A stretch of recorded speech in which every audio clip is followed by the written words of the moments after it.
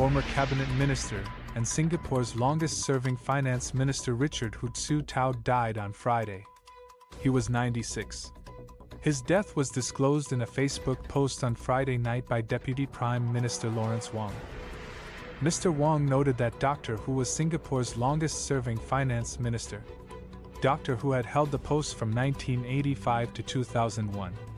He stewarded our finances well, and provided a steady hand to steer our economy through the 1997 Asian financial crisis, he said.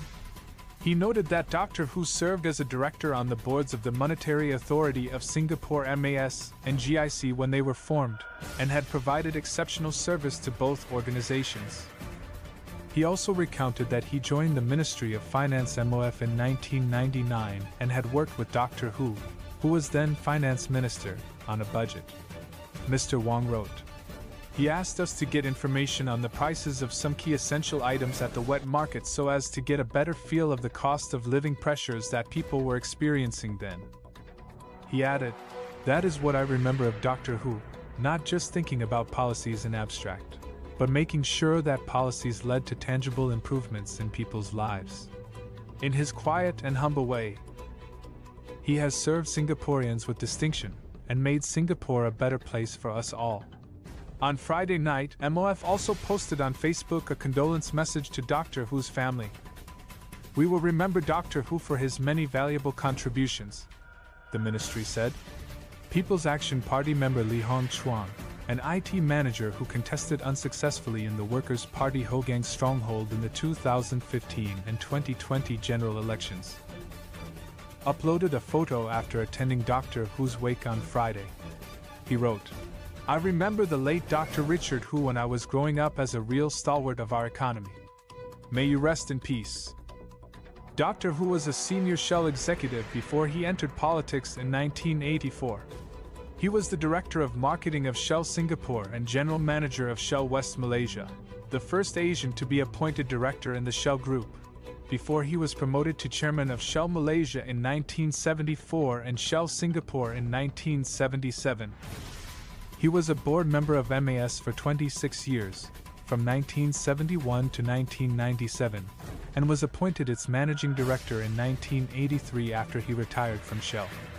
In 1984, Dr. Hu was elected MP for Kreta Air constituency and was immediately made Trade and Industry Minister, making him among the few MPs since independence to be appointed to the cabinet right after winning an election. He went on to spend 17 years in politics, retiring in 2001 as finance minister. Dr. Hu was associated with several key policies during his term.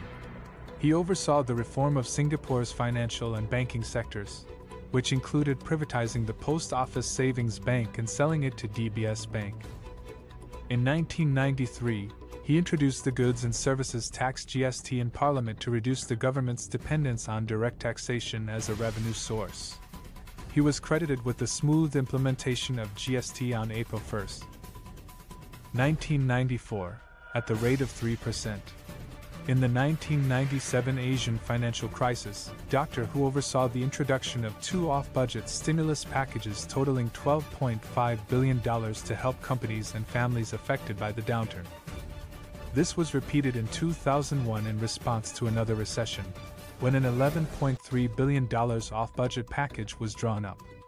Deputy Prime Minister Heng Swee Keat said in a Facebook post that Dr. Hu played an instrumental role in transforming Singapore into a leading financial hub.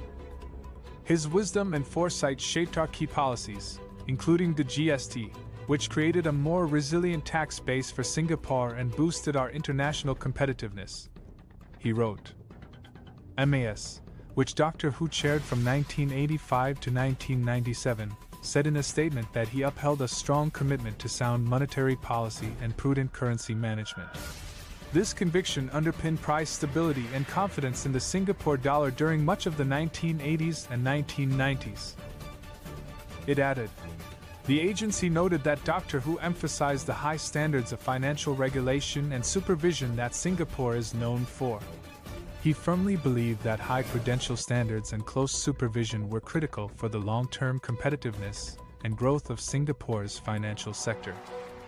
He oversaw the overhaul of the securities regulatory framework which facilitated the subsequent development of Singapore's capital markets. It said, "Many of the older staff in MAS fondly remember Dr. Hu for his wise and steady leadership." Added MAS. Besides being Singapore's longest-serving finance minister, Dr. Hu also held other key appointments during his years in the cabinet, including the ministerial portfolios of health and national development. After retiring from politics in 2001, he continued to serve on the board of GIC until 2009 and remained an advisor until 2012. A private funeral for Dr. Hu will be held on Sunday at the Mandai Crematorium. Lianhe Zhaobao reported.